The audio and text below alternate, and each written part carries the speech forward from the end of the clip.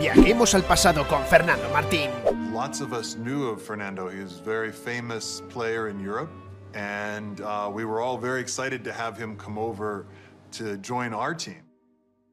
And when I first met him, he was a little bigger than I thought. Not only tall, but he was wide too and very strong.